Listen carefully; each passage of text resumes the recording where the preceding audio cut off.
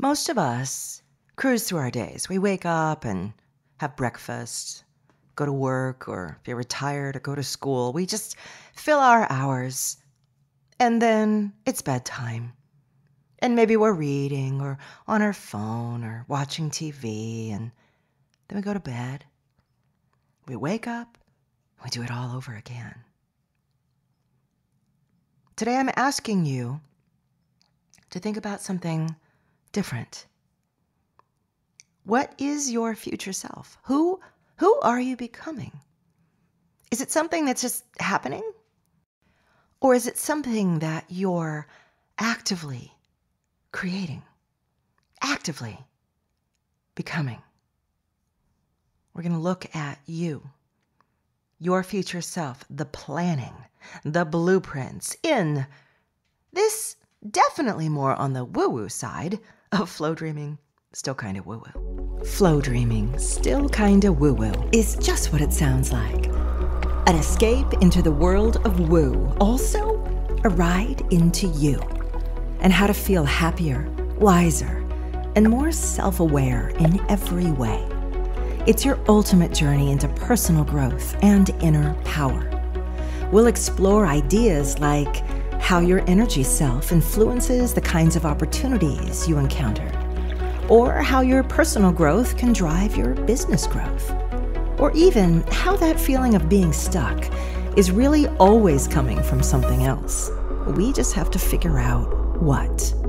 That's right, we're a dash of woo-woo, a sprinkle of self-care, a heap of problem-solving and pattern-busting, and a giant cup of encouragement.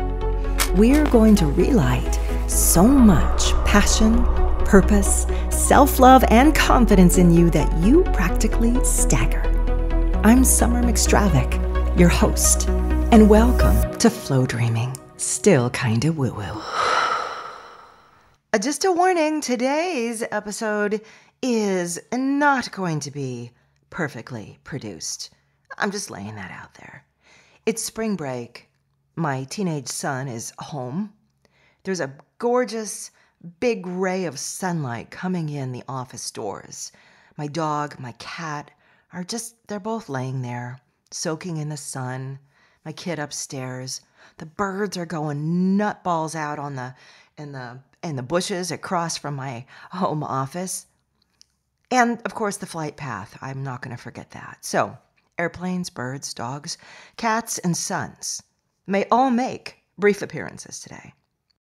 So let's dive right on in. We are going to be talking about a concept that is in my new book, Stuff Nobody Taught You. I'm pulling a couple of ideas from the book to share with you today, just so you get an idea of this, especially when it comes to this thought or this feeling around who am I becoming? Who am I actively choosing to grow into in my life, as opposed to just having life buffet me and push me and move me like a little leaf in a stream? No, I'm actually, being the captain of this leaf, and this is where we're going. So for me, that is such a key idea in my life anymore. And, it transcends manifesting in many ways, because often people think about manifesting as just making one more thing. Well, I need this now. Now I need that now. Now I need some money. And now I need a good house. And now I need a relationship. That's the incremental way of looking at things, the fill the empty hole. I want to plant a garden. I don't want to just fill gopher holes in my life. So when we talk about this future being, this future you, keep this in mind. This is the purpose. So on a, hold it, personal note,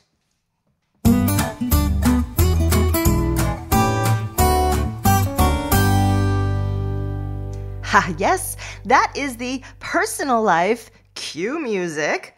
Yeah, I told you, like this, I'm loving the new format of Flowdreaming because I get to jump in and kind of move around time to time. We're going to get back to the main thing, but my book, this is my personal update right now. My book, Stuff Nobody Taught You, the first book that I have released in 11 years. I know. It's like 8 years overdue, clearly. But that's a good decade of learning and understanding that I was able to draw from to create a very unusual piece of work. So I am celebrating. This book comes out April 25th. And I put together all kinds of stuff around it. So anybody, if you guys want to go look it up, go to wherever you go to buy your books, your Kindle, Barnes & Noble, Amazon, even Target, Walmart's carrying it, for goodness sakes. Any place you want to go. If you pre-order the book before April 25th, I'm inviting you to multiple free workshops with me, some of which are only for those of you who pre-order. You get a brand new Flowdream from me, renewed and revitalized. It is just luscious and wakes up all of you, your cells, your heart, everything. And you get, oh my gosh, all kinds of other fabulous bonuses, a launch party with me, meaning we get together on Zoom and have a good time. But basically, I'll be walking you through how to use this book. It's a manual. And it's based on, you guys have heard about Me School, I'm sure. How could you not if you've ever heard this podcast before? But it's based on the actual teaching, the materials that I lay down and work with my Me Schoolers in. So this book is fantastic. That's my big personal life update. I mean, I should probably have some sound effects of cheering and party horns. Maybe I'll throw them in there. Who knows? But I am so in love with this book, and the voice is very different than the other books that I've written. I've got out of my head completely, and I just laid it out there. My story's in there, a lot about my life, and just what it's meant to be on a personal growth quest for 20 years, what it's meant to reinvent myself over and over, to come out of darkness, to come out of being lost, being stuck, that dead end that we all reach many times in our lives. To think we never will reach that is ludicrous. We reach that multiple times, but there's a way out. And you can grab it and use it and do it. That is all laid out in a $12 book. So check out Stuff Nobody Taught You. And that is my big thing. It is a celebratory month. There you go.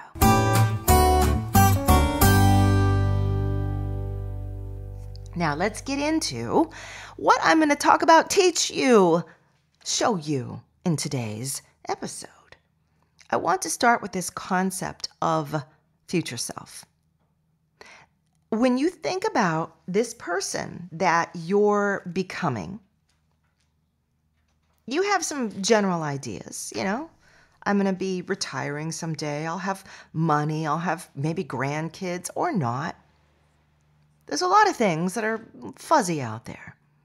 I want to have a good career, want to do something important to myself, if not to the world. Something with meaning. This future you is something that you can craft. You don't know exactly all the pieces that will slip into place. You can't say, this company will hire me, that one won't. This is the year that I will meet someone important in my life, and that's the year that this friendship will blossom. We can't necessarily describe it like that, but we can certainly describe the feelingscape of it, right? The emotional context of it, letting life paint in the colors. Yeah, in fact, that's a great analogy. Think of it like a paint by numbers. You guys remember that when you were little? You know, you get that little paintbrush and you dip it in water and you put it on the paper and suddenly turned blue there and red there and you could paint. Do they still make those? I'm sure they do. Well, you're creating the outline. The outline of your life is the emotional sketch. It's what you practice. It's what you do daily. Daily, if not multiple times a day, letting your mind just sort of land on this. And then you let life figure out what are the colors that will fill in the emotional parameters that you're describing. So let me break it down very practically. The future you is something that I have taught. I have a beautiful online course. You go to flowdreaming.com, you can find it there. It's a big part of Me School. Like, we get really into it. The future you is a person who, again, here is an example. Let's say I'm not a person. Let's say you. This is you. And you've decided that you want to feel absolutely free from anxiety, free from fear, free from stress, all through your life. This is the person that you want to become. That person who just kind of floats along, enjoying everything, present for everything, part of things, engaged, because there's nothing holding you back. There's no feelings of I have to, I've got to, I should, I need. All those pressures around you, money pressure, social pressure, family pressure, those are all gone. You're not going into lack thinking, catastrophic thinking. All of that is gone. Wouldn't that be a beautiful state to exist in? Every day, I mean, maybe you already are, but a lot of us aren't. A lot of us, we are pockmarked with all of these fears and concerns and feelings of pressure. I have to go to work. I have to do this. I need to. And it creates anxiety, creates fear. What if it doesn't work out? What if it won't go that way for me? And so we live kind of balancing all these have-tos and stressors, and then trying to merge in some joy here and there, wherever it's possible. A beautifully cooked evening meal, a good night's sleep, a funny movie, time with friends. I would like you now to choose some emotional parameters. What would be an absolute and utter game changer for you? If there was a way that your future self could feel day in, day out, the moment you woke up to the moment you went to sleep, what would it be? Now, I'm going to guess for a lot of us, it's going to be what I just said. A release of fear, a lack of fear, feeling contentment, feeling supported, feeling like all of my needs are met.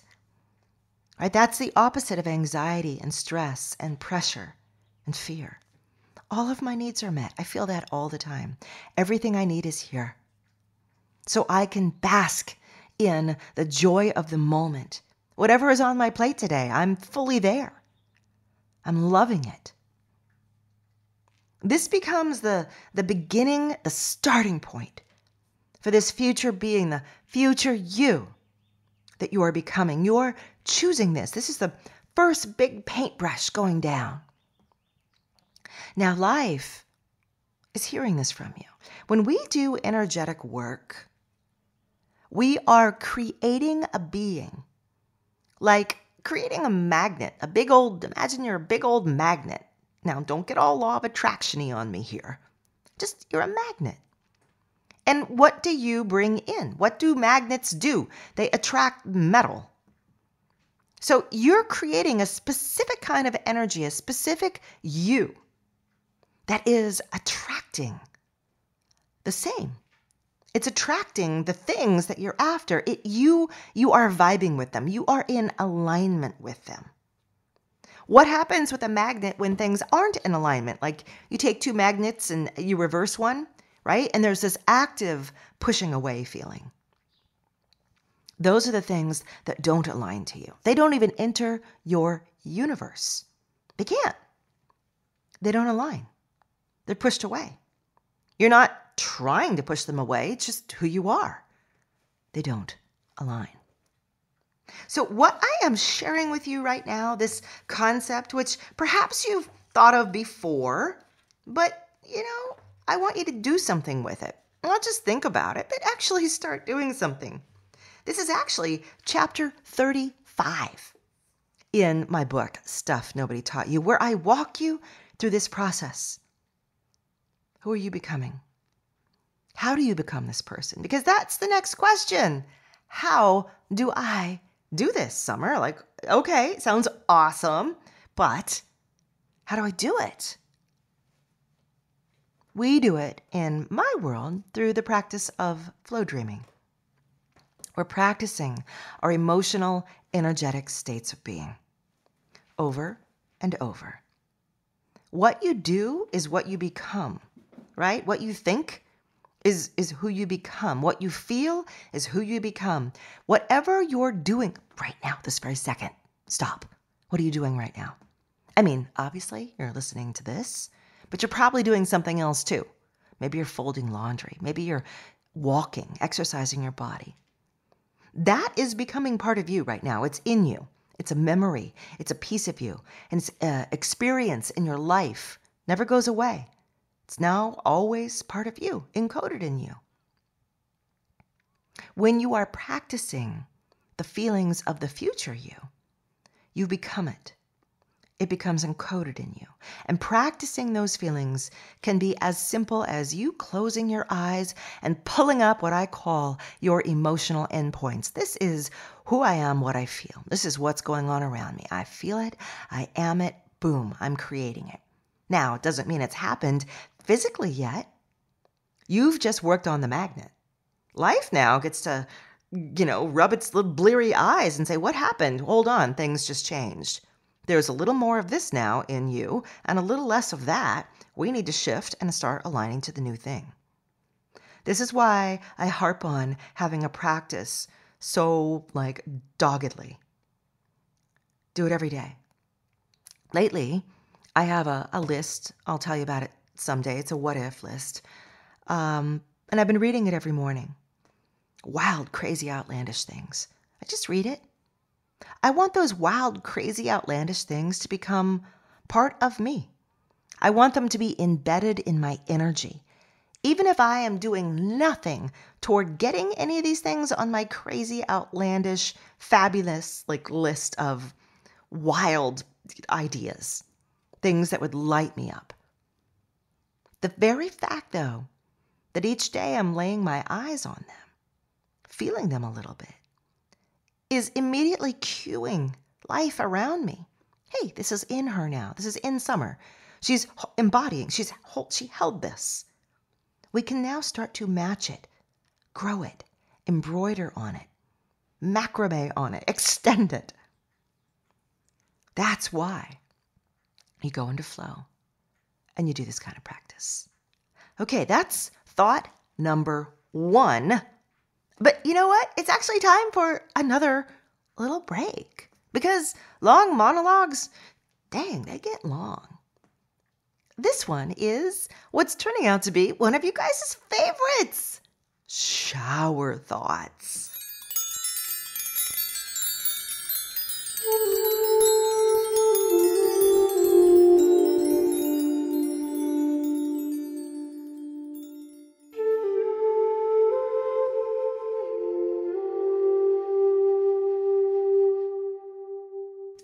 Today's shower thought comes from yet another one of my books. This one is called Creative Flow Dreaming. Now, this is a book that almost nobody knows about. It turns out that this book was released the very month that we had that big market crash. The banks were failing. It was 2008, 2009. All the bookstores sent every book they'd ordered back to all the publishers and said, nobody's ordering. So my book basically just died on the vine. But it's still a darn good book.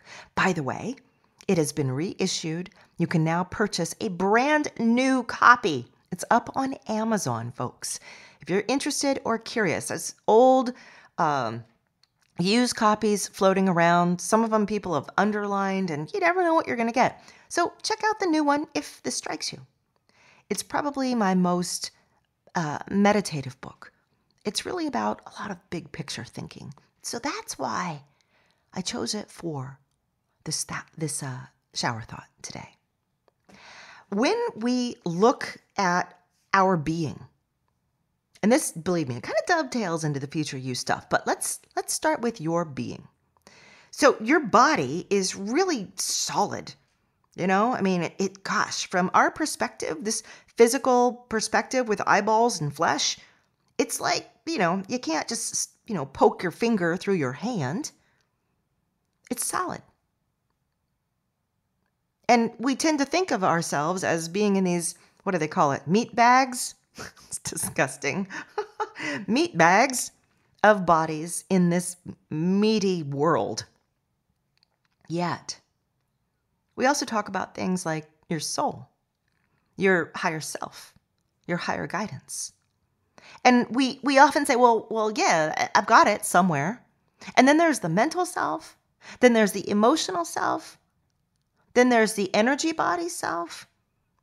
Oh, now it's starting to get very messy. If I was to draw all of these on paper, what would I do? Like the soul would be a little blob floating over there. And I don't know, the mental self would be like a bunch of scratchy, ink going back and forth. I'd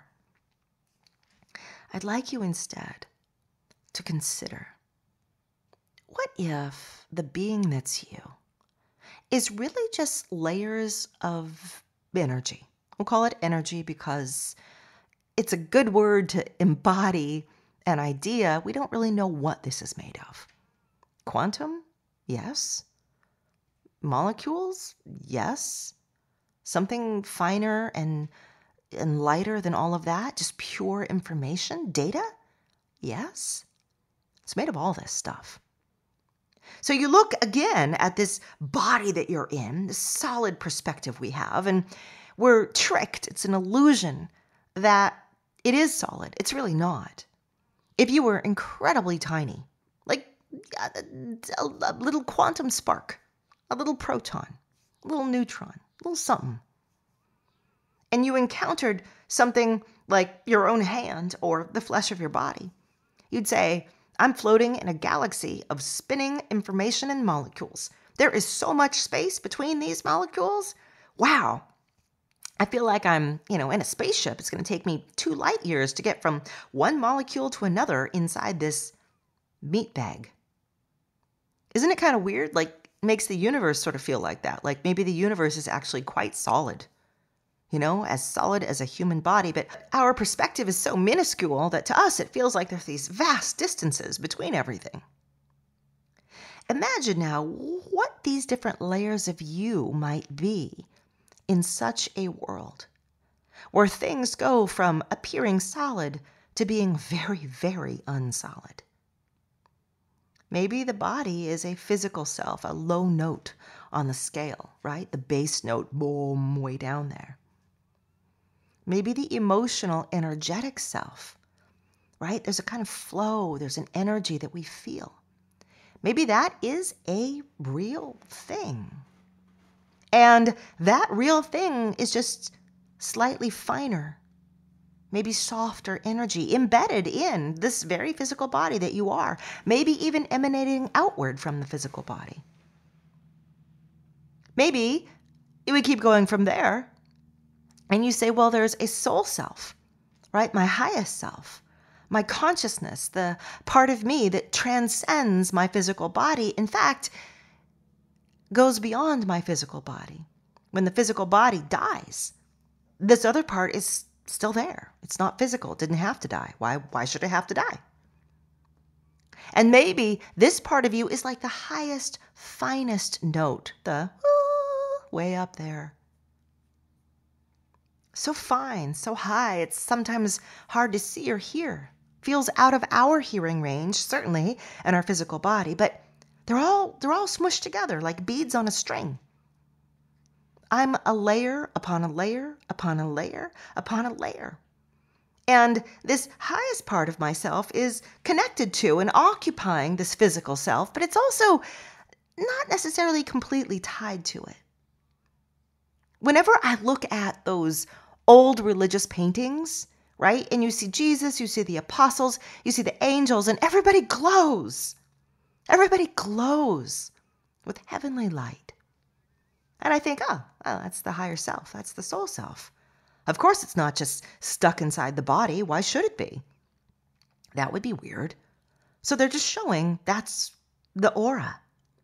That's the energy of you, the soul you. in the body, outside of the body.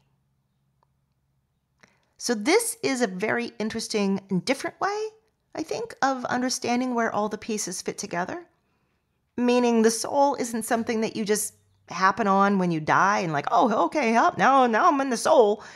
The soul is just hanging out there, watching me and judging me from a distance. No, you are beads on a string, a necklace.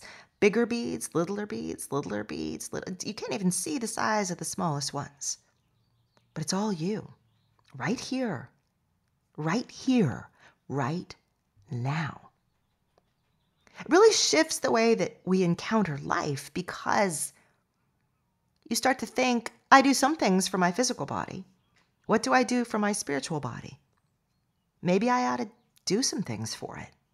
Instead of being so relentlessly focused on this physical world, this realm, this body that I'm in. Maybe I ought to spread the love around. That's why I read books that lift me up. That's why I take walks in nature. That's why I put like the funniest comedians on Netflix and laugh. Right? We can feel when we're stimulating another part of us. So there you have it, my friends. Shower thoughts. All right, moving right along. There's one more concept that I want to introduce you to in today's episode. Again, this comes directly from stuff nobody taught you. In fact, this comes from chapter 27, Trusting the Universe. Now, I know it might feel like we're jumping around like 3 different big concepts. Slow down. Whoa, hold your horses. But they really go together today. Again, remember every chapter in this book, it's more like a manual. It's a workbook, essentially. I have prompts. I have self-exploration. Grab your copy, please. Please, grab your copy. Anyone who gets it before the 25th, I am showering with extra workshops, hands-on. I'll be there live, flow dreams, all kinds of great stuff. So go grab yours right now. But here's another peek inside a concept. I call this the stingy universe versus the abundant universe. So here you're like, yeah, I'm cruising, making that future self. You've convinced me, and I've got to give a little more to my spiritual self and give it some love and affection and do things for it. I'm cool. I'm down with this. What's all this about stingy and abundant universes? Talking a lot about I told you this would be very woo-woo one this time. Many times when we are creating this future self, we place these strange and invisible limitations on what life can and will give us.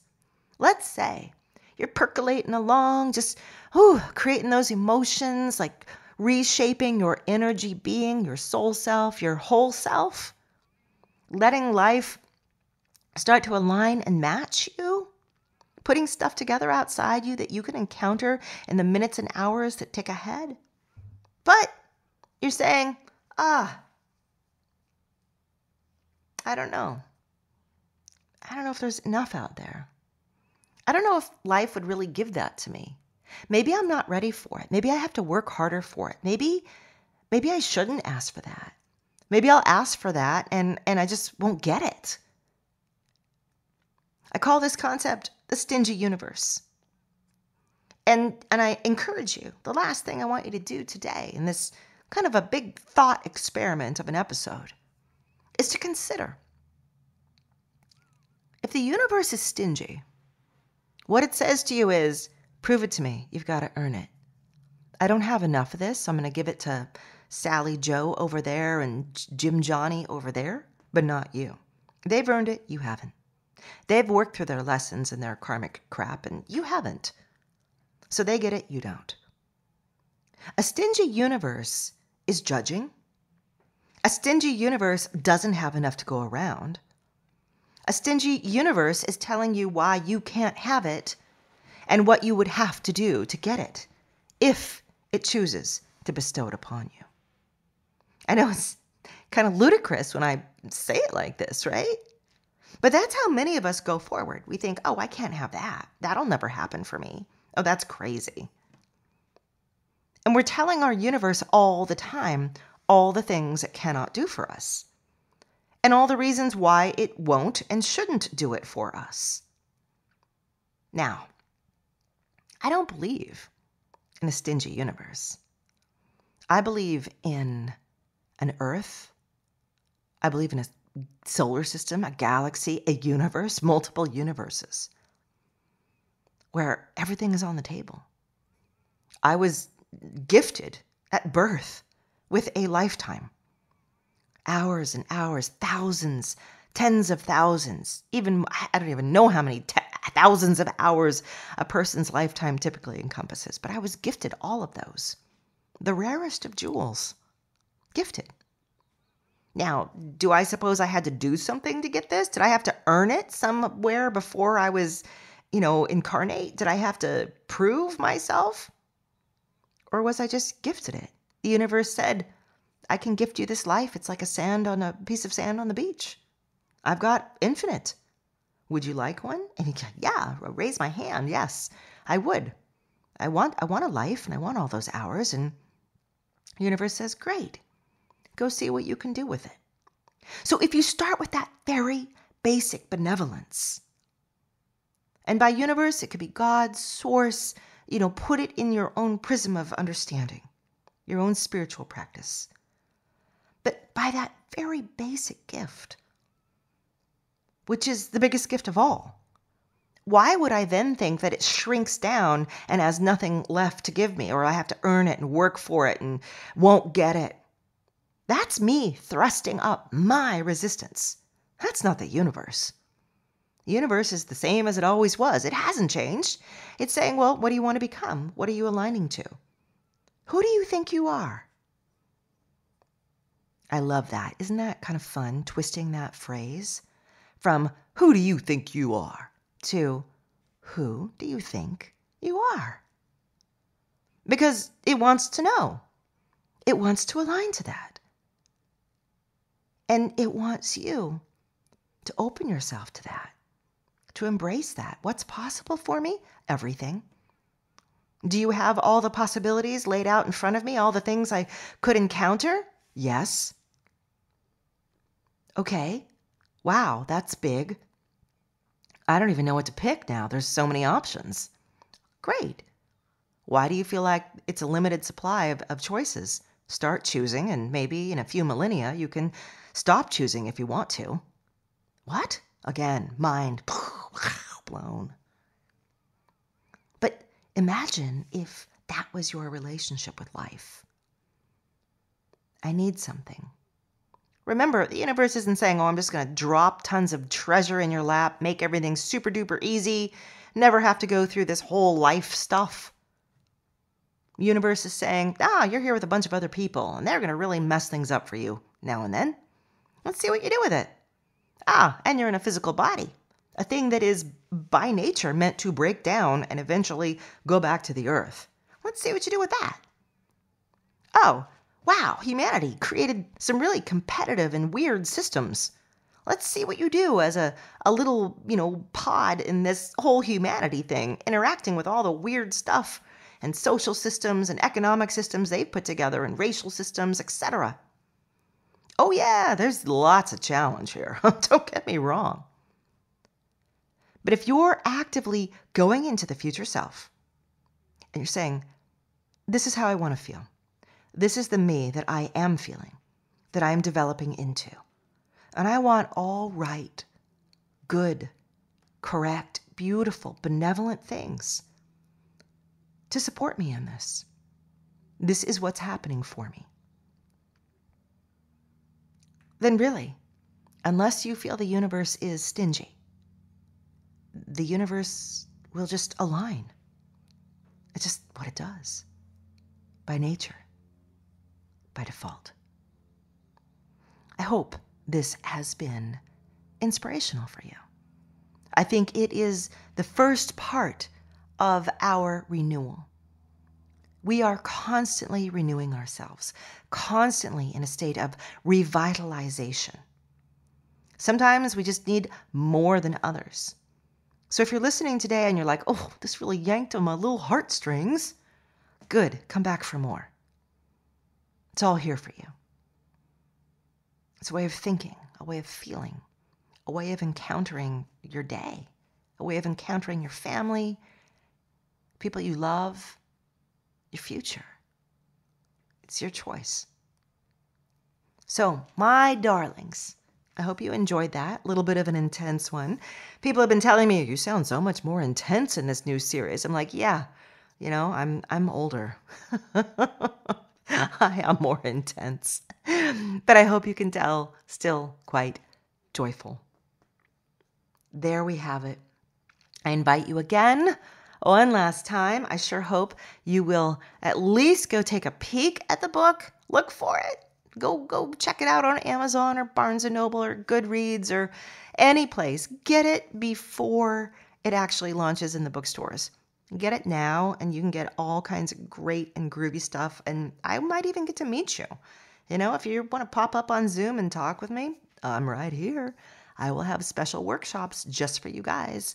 And they'll be small, right? I don't expect to have, 10,000 pre-orders.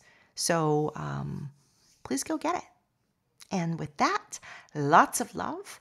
I will see you next week for another episode of Flowdreaming, still kinda woo-woo. Me School is happening, and it only happens once a year. This year, we're starting in September, and it is a wild and wonderful ride. In fact, last year, more than half of the students were taking it for their second or third time, which is crazy. What it tells you is that, 1, Me School is epic for learning how to awaken or accelerate your intuition, learning to manifest at a richer, deeper level, and for creating those long-standing desires, making those things in your life finally real. And 2, Me School works. It just works. So head on over to flowdreaming.com/Me School. We are registering you right now. I really hope to see you as part of our Me School class and one of the next people on this planet to graduate into their next level self. Again, just head on over to flowdreaming.com/Me School and learn all about it.